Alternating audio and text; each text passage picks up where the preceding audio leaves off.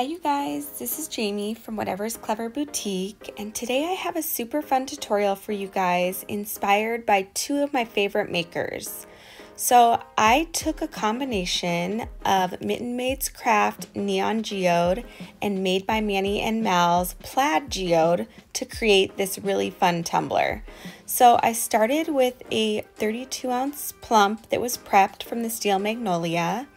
And I went ahead and removed the bottom by just sticking the little screwdriver in the seam there, tapping it with my hammer, and it pops right off. So this tutorial is a bit long, so I'm going to skip the glittering process, but to glitter my tumbler, I took my glitter glue, and for the glitter, I used a mixture of 3 parts Bright from Peachy Olive Glitters to 1 part Honeymoon from Peachy Olive Glitters. Once my glitter glue was dry from applying the glitter, I went in with more glitter glue to seal in that glitter.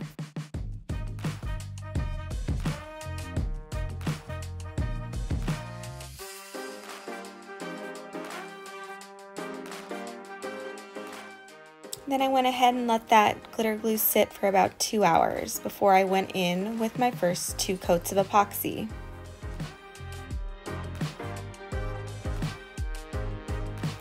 Once our epoxy is cured, we're going to go in with our Plaid Leopard wrap.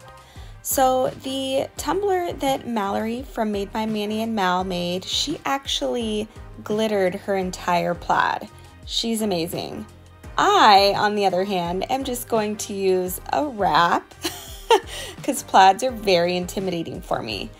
I actually wrapped this tumbler a couple of months ago, and I've had it sitting on my shelf just staring at me. I couldn't find inspiration. I didn't know what I wanted to do with it. It was really hard to wrap. Therefore, it wasn't seamless and I did not love how it turned out. So I then came across Mal's tutorial on her Plaid Geode and I was like, oh my gosh, that's a great idea. And it would cover up my imperfections from the wrap. This will be great. Then I came across Rachel from Mitten Maid Crafts Neon Geode, and I was like, yes, that's what I'm doing. Neon with black and white, it's perfect. So that's where my inspiration came from. So just know, don't get super frustrated if a cup just isn't going the way you hoped, and because eventually you will find something, even if it takes a couple months. But as you can see here, I'm really struggling with this wrap. I wanted to try and make the leopard swirl part come back over top of the plaid that I had already laid, which as you can see just was not going well, trying to remove that and make it look seamless. So I'm gonna let you watch me struggle. We're going to eventually cover this up with our geode effect, but I just wanted you guys to know that I am most definitely not perfect, and here is some proof for you. So I'm just trying to fandangle this thing back together, and in the end, it did not turn out the way I had hoped. So happy watching. Now I'm going in and I'm going to try and make these little plaid lines line up. It doesn't work. It was all very defeating. Hence why this tumbler sat forever and stared at me.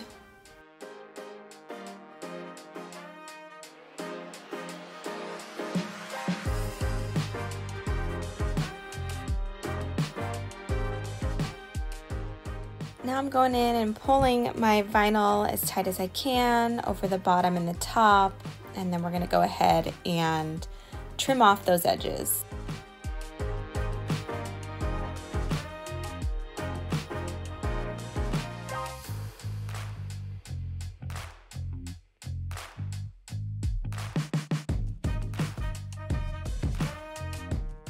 To do the bottom, I take my little cup edging tool here from Cami Page Boutique to get that perfectly straight seam on the bottom.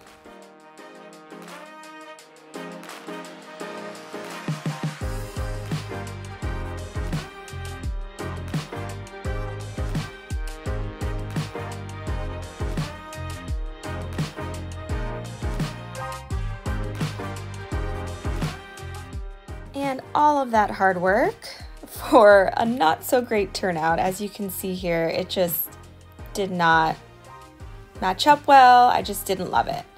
So once I gained my inspiration, after I had applied 2 coats of epoxy, I sanded the rims, and then we're gonna start our geode effect. So I just took a Posca paint pen here to kind of map out where I wanted that geode to go. Then I took my pure white from Papa Color Paint. You can use any acrylic paint that's white to just create that base for your geode so that those bright colors pop off of that white base.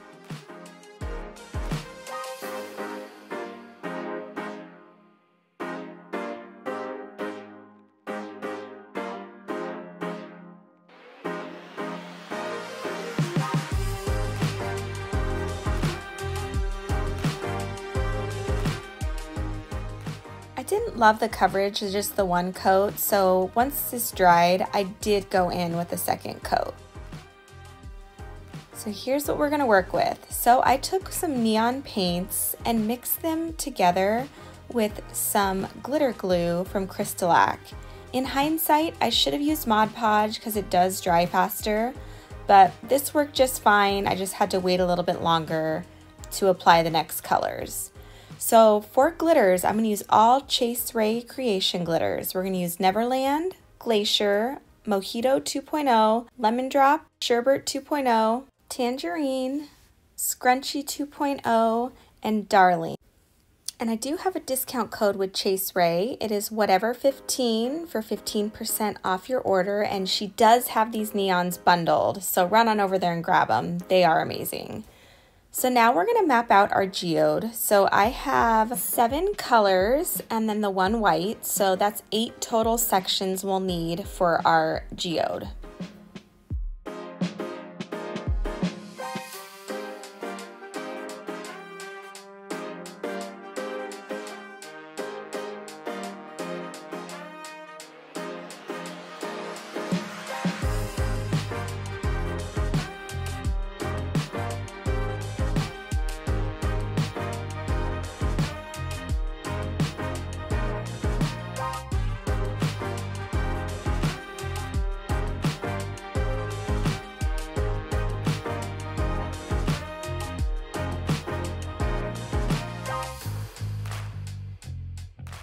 As far as applying the glitters, I try and go with the darkest color first. It's tough with these because none of them are really truly that dark, but basically you just want to think about the colors that if there is any cross-contamination, which colors are going to be less affected. So ultimately I went in with the purple first because it's kind of the darkest of the colors, and then just kind of went on from there. I'm gonna go ahead and do this purple section in regular speed so you guys can see, you know, the process slower. And then for the other colors, I'll speed it up for you guys so you don't have to sit here and watch me do this for 30 minutes. But I wanted you guys to be able to see, you know, kind of what this whole process entails time-wise and what that might look like for you.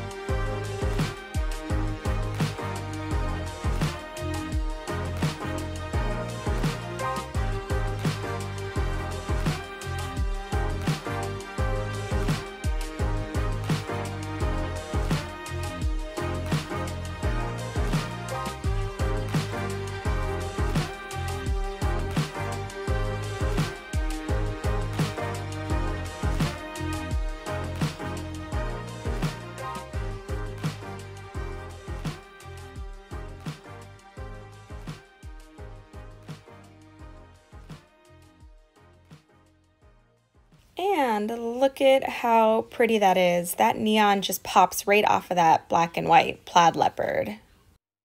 I'm going to let that glitter glue dry for a couple hours, and then I'm going to go in and I am going to seal in this glitter. We don't want any of this moving.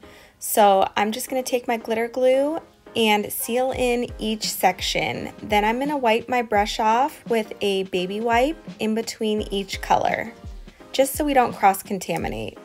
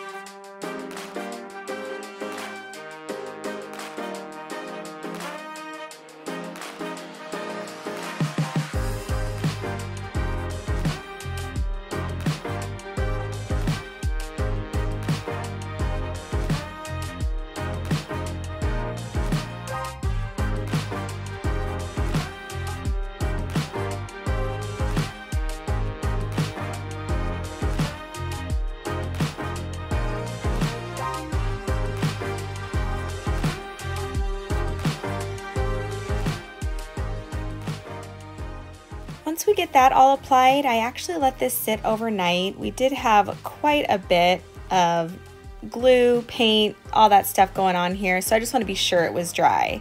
And then I went in with 2 coats of epoxy.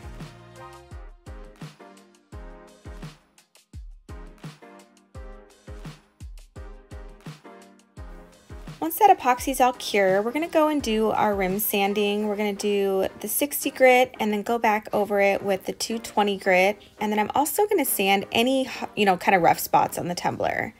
I'm then going to take my Posca paint pens in black and white. I decided to do 2 different colors to kind of give it more depth and dimension. So there was no rhyme, rule, or reason here. I just kind of chose which colors went where.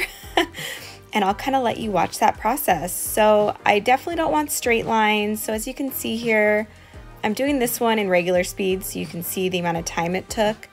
But I just kind of did jagged lines all the way following those glitter lines that I have in my Geode effect.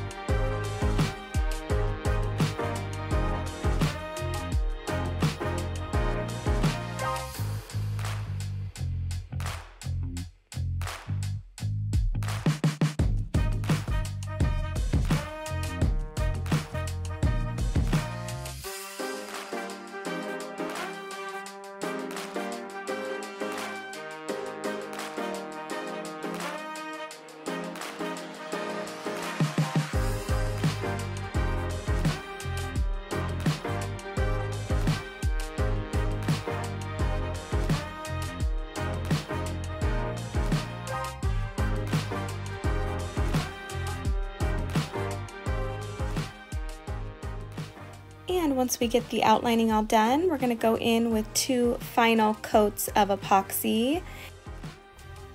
And I did do a glitter booty on this one. I'll go ahead and link some videos down in the description below showing how to do those. I hope you love this tutorial. This was so much fun. Again, huge shout out to Rachel and Mallory from Mitten Made Craft and Made by Manny and Mal. This tumbler was 100% inspired by their 2 designs. If you have any questions, comment below. If you want to see future tutorials, go ahead and hit that bell button so you can be notified when I upload any new tutorials. And go ahead and check that description box below for discount codes, as well as all the materials that I use to make this gorgeous tumbler. I will admit this has to be one of my all-time favorite tumblers that I have ever created. That just kind of goes to show, sometimes you start a tumbler with one thing in mind and it just develops, things don't go as planned, you shift, wavelengths, and it turns out beautifully. I hope you all have an amazing week, and I will see you back here next Sunday. Bye!